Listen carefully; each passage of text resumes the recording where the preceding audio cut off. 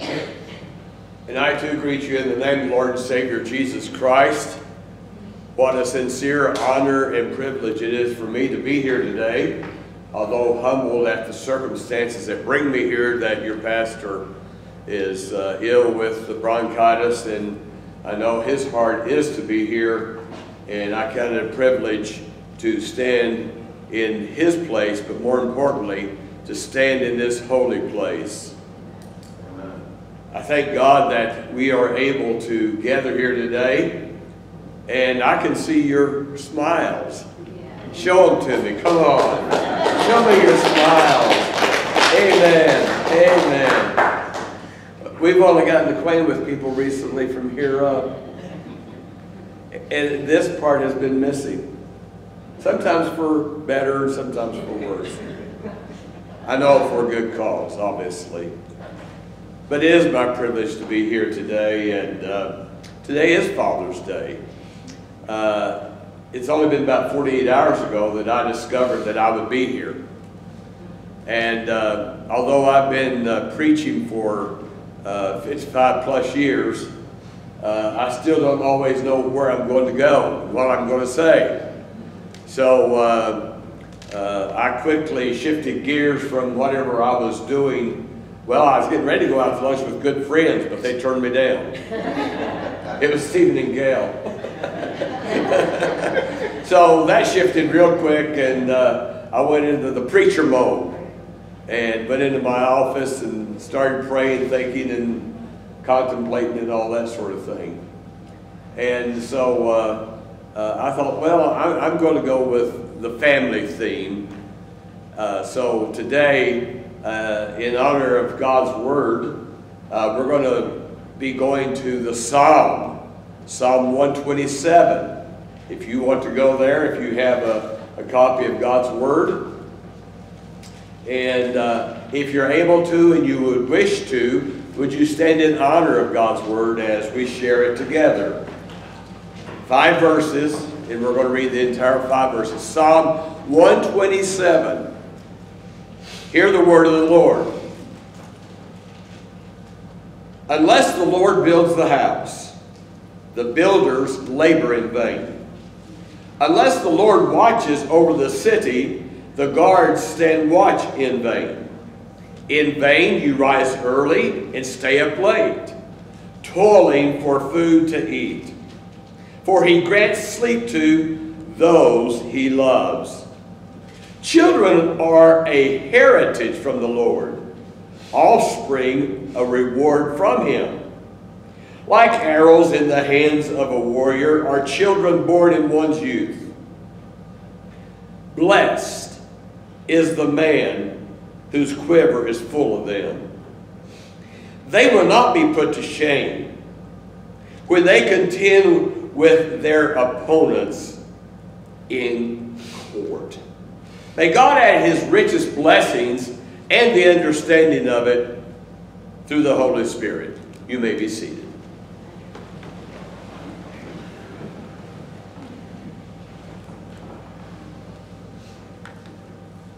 So, I have heard that too often we discriminate against our dads by charging them to bear the difficult task of making a family or a home a good and godly home, while giving our moms a beautiful gift and telling them how special they are. Well, so today, I want to shift that focus. I want our focus to be where I believe it should be, and that is on our Heavenly Father. And the critical importance of seeking his participation in making every home what he intends it for it to be. And I believe this psalm is that. I believe this psalm is exactly that. I'd like for us to take a look at our homes today. Our homes are in trouble. Our homes are in danger. Our homes, for many, are dying. And while that may be true in society in general, at the same time, I know that God is at work in His people, by His Word, through His Holy Spirit, creating and recreating homes that honor Him, homes that serve Him, homes that are positively affecting the world in which they live. So today, you may be sitting here and you say, well, I'm not a dad, or I'm not a parent. So I'm just going to check this sermon off as one I can go to sleep in and have nothing to do with. Well, that's not going to happen. Because I promise you that this message is for everyone. Whether you're a parent, going to be a parent, or maybe you're someone who's even single or married and not a parent. Perhaps you could be a foster parent. Perhaps you could adopt a child. Perhaps you could be a big brother, big sister. Excuse me.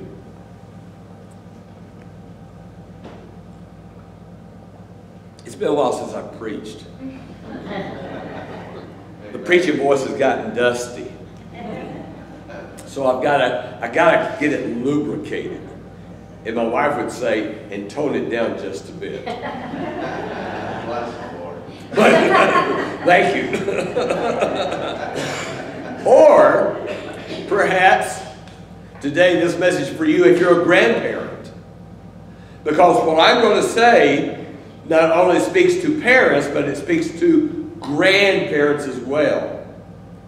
And then, if you don't fall in any of those categories I've just offered, let me give you one more. This applies to the body of Christ. Because you see, as the body of Christ, we are responsible for helping bring our children up in the fear and the nurture of the Lord. We have responsibility with the parents, with the grandparents, to help produce godly, spiritual lives. So you see, it's for everyone that is here. So let's take a look at it and see what God's Word says. Well, that opening verse says it all. Unless the Lord builds the house, the builders labor in vain. Unless the Lord watches over the city, the guards stand watch in vain. So that's the very beginning of what we need to understand about family life. Listen, it all begins and it all relates to the Lord.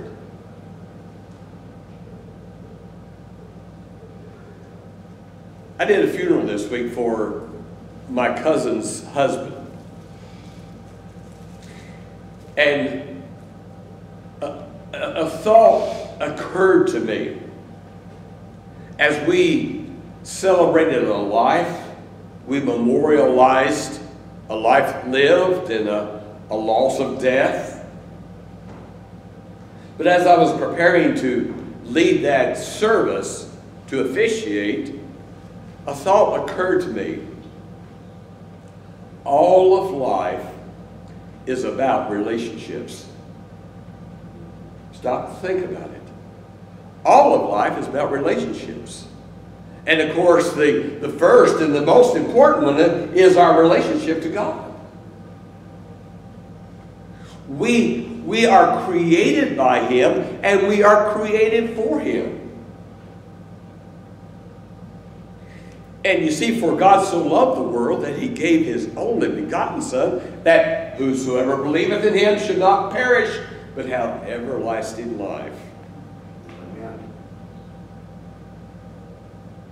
And we're given the privilege to be called the sons or the children of God. That's our very purpose for being here, is it not?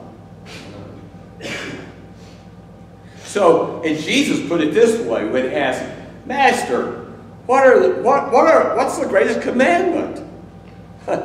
And what were there? Something like 528 or 613 different commandments that the Jews had when he was living? How could you pick one out of 613 or out of 528? And Jesus said this.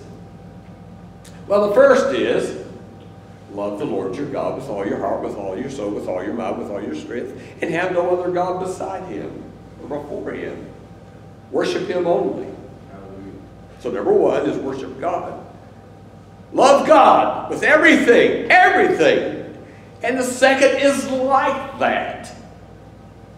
You should love your neighbor as you love yourself.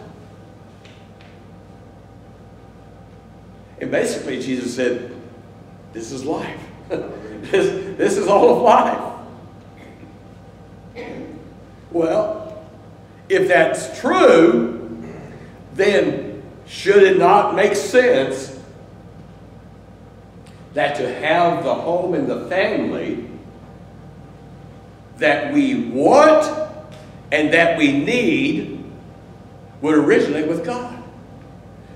And you see, I capitalize Lord.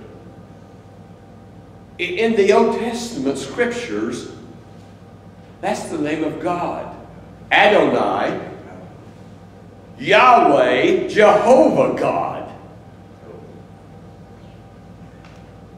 And unless God builds the house, and here I think it's safe and fair even to say the home, the family.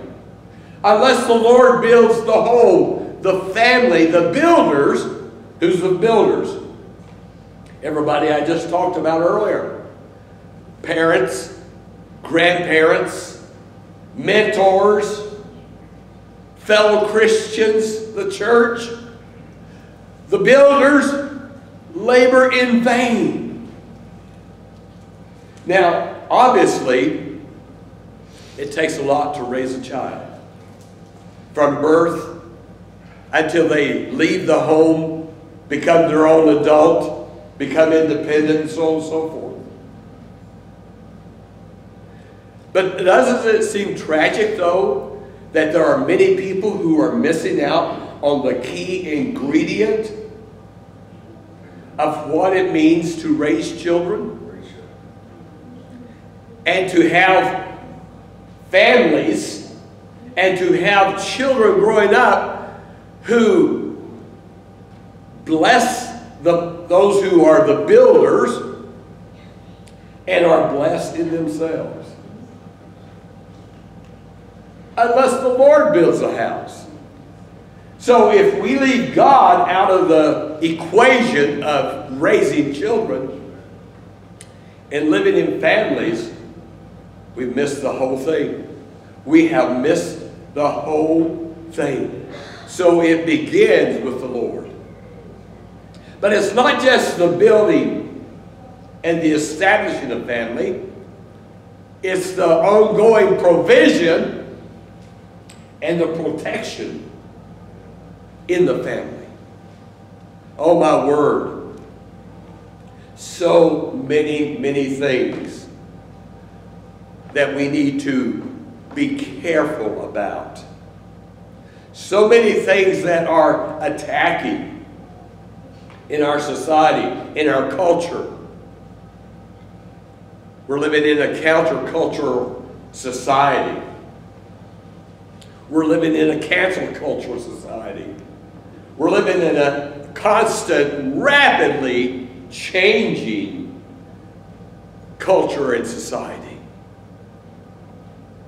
It's happening so swiftly, does it not make your mind race and your head spin?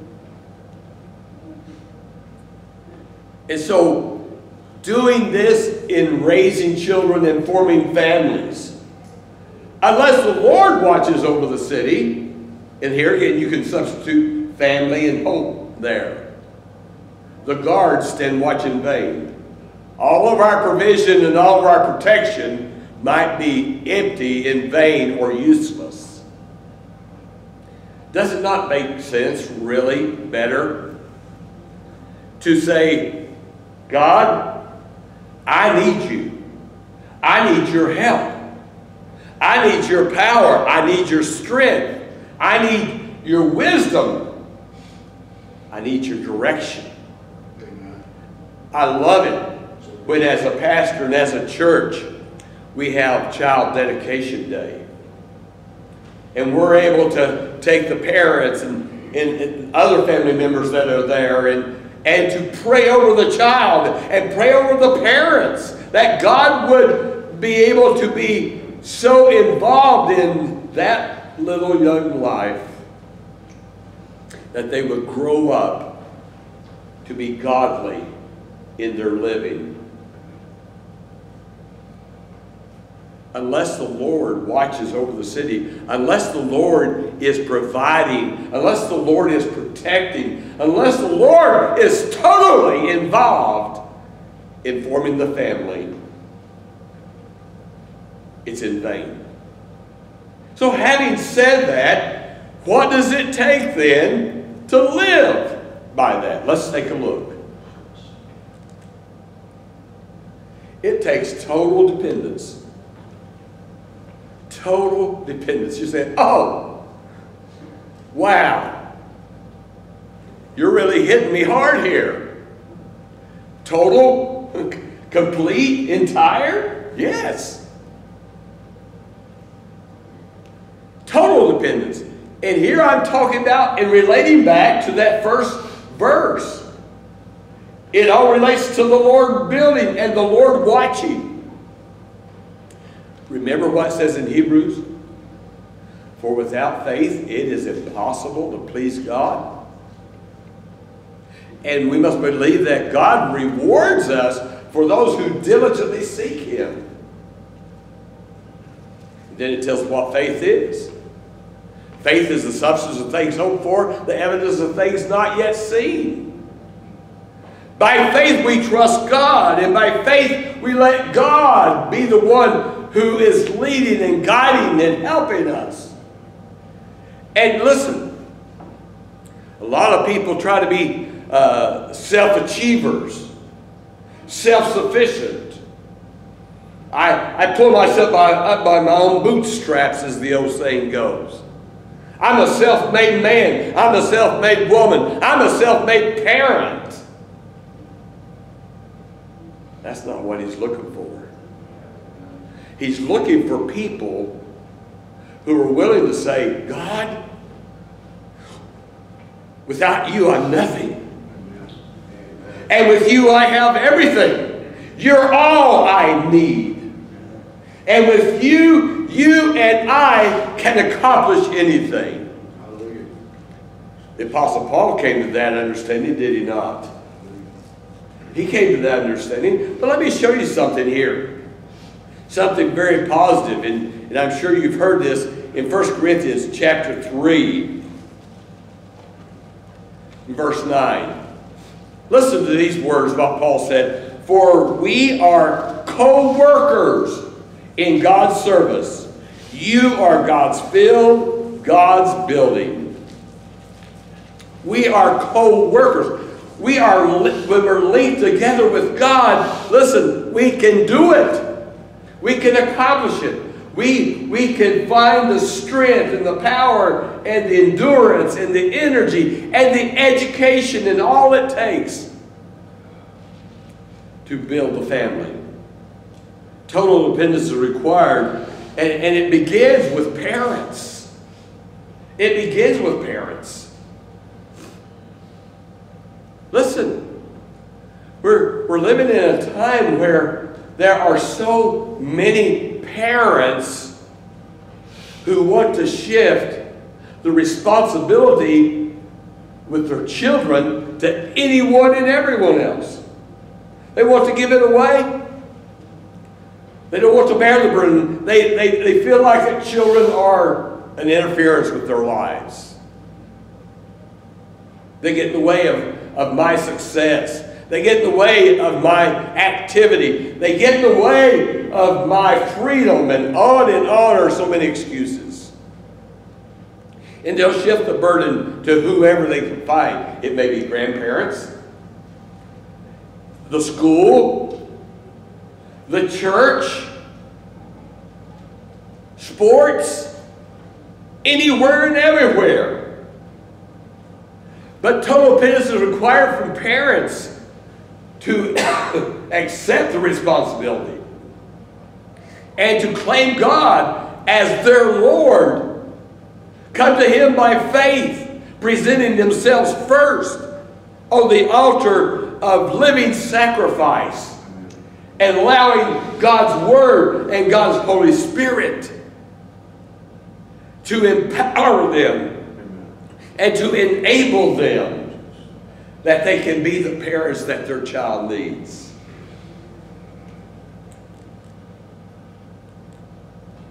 If God keeps, God protects, God provides, and God empowers, that is the reward.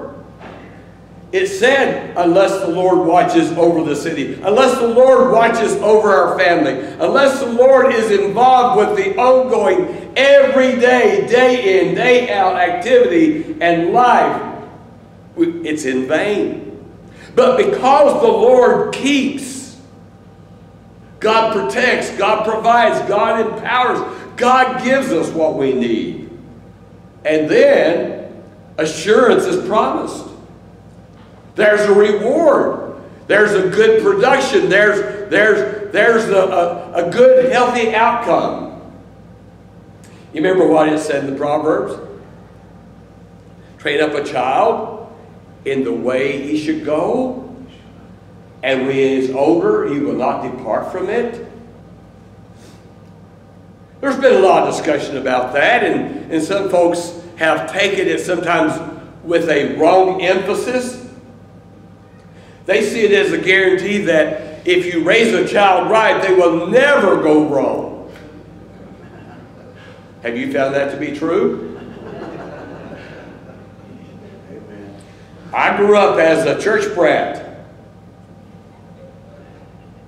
My father was a lay Baptist preacher. My grandfather was a Baptist preacher. I went to church here from the very get-go of being in this world. 3 times a week at least. Back then we had Sunday morning, Sunday night, Wednesday night, and then if there's anything else going on, we went there too. I grew up understanding everything that the church taught and the church stood for. And I turned out pretty good, didn't I? Well,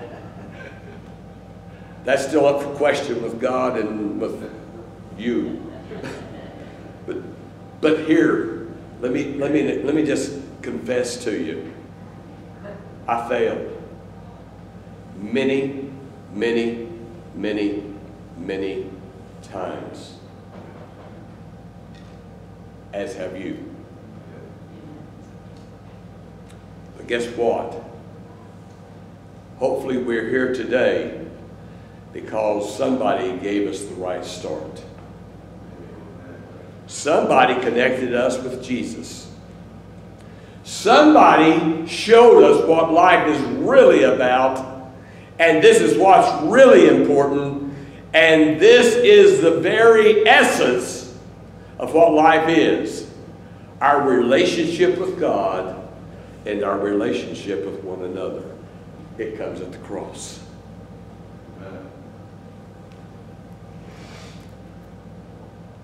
What that verse does mean is this, is that if we will train up children in the way they should go, and it's here, it's not your life experience, it's not how smart you are, it's not how well you can live out any kind of a principle of parenting and so forth. It's really all about helping them to understand what God has for them, who He is, and how they can have a relationship with Him. If you can get that imparted to children, it will never depart or leave them. And it will bring them back to Him somewhere later in their life if they leave, if they stray, if they fail. If they fail, they get up. But total dependence is required with parents. And if God keeps, God protects, God provides and empowers, and assurance is promised. But that's not all. Total commitment is necessary by parents. We got to buy into it. It's not just enough that God says, this is what I command you. This is not what I require you. We've got to buy into it.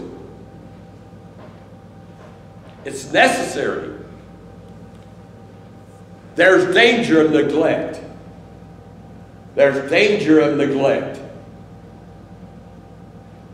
There's an eternity that may cost if we do not do it God's way.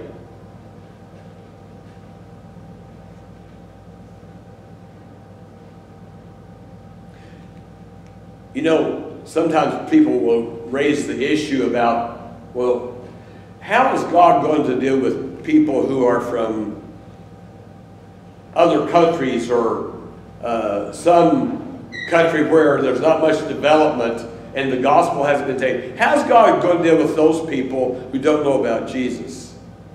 And they always think of that as being somewhere over there in a far distant country. But let me tell you something today. You're just as likely to walk through the streets of Dayton and surrounding neighborhoods and find children today who have never heard of Jesus Christ. Does that astonish you? But we're at that point. You see, because in many ways, in many instances, the gospel is minimized and is not getting broadcast and is not getting the exposure. There's so many other voices and so many other methods and so many other ways. That's why it's important that each and every one of us take responsibility, that we teach everyone and we tell everyone about who Jesus is. There's high accountability. There's high accountability.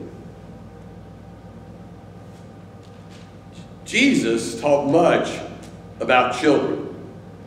In fact, he used them as examples.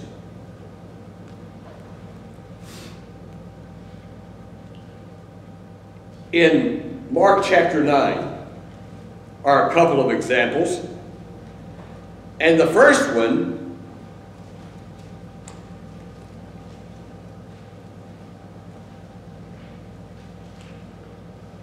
he's talking to the 12 disciples. And he's talking about the importance of servanthood and having your rightful place. And so, picking up at verse 35, sitting down, Jesus called the 12 and said, anyone who wants to be first must be the very last and the servant of all. He took a little child whom he placed among them. Taking the child in his arms, he said to them, whoever welcomes one of these little children in my name welcomes me, and whoever welcomes me does not welcome me, but the one who sent me. He said children are like an example of servanthood and having the right place and having the right posture in living your life. Children are on loan from God. Do you understand what Solomon is attributed as being the author of Psalm 127? He said, children are a heritage from the Lord. Offspring a reward from him. God gives us children. He's the giver. They're on loan to us. They're given to us. We are stewards or managers. We don't own them. It's not like having your car, your home, your laptop, your smartphone. They're not just another possession. They are a vital, valuable, rich life that has soul and spirit and is going to live for eternity. And God has entrusted those precious jewels in our hands. Not to be treated lightly. Well, there's another third thing. Total cooperation between God and parents. God takes the lead. God is the foundation, but He expects us to work with Him. How? We are partners against evil adversaries. We need to realize that Satan is like a lion on the prowl, seeking whom he may devour. And our children are some of his choicest targets. We all are, aren't we? But you and I, as parents or as grandparents or as the church or as mentors, whatever position you have with families and churches, you and I need to be vigilant and watchful. We are partners together in nurture, in feeding them, in helping them to grow.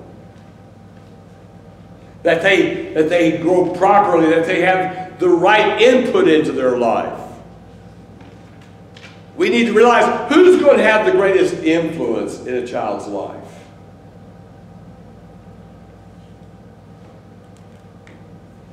And then, partners preparing God's warriors. Partners preparing God's warriors. Not only do we want to defend them, not only do we want to take care of them, but we want to prepare them that they can take a stand. Because they will have to stand on their own 2 feet. I hope you take this as a positive lesson, not a negative one. Because you see what it is, God is allowing us the privilege of working with Him in the greatest business in the world. And that's raising up those who will live for Him, who will serve Him, and will affect the world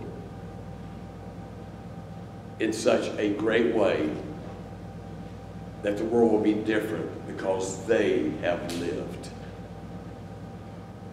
I close with this. It's an old hymn. I don't think we ever sing it much, but we'd sing it sometimes for Mother's Day, Father's Day, or child dedication. It says, God give us Christian homes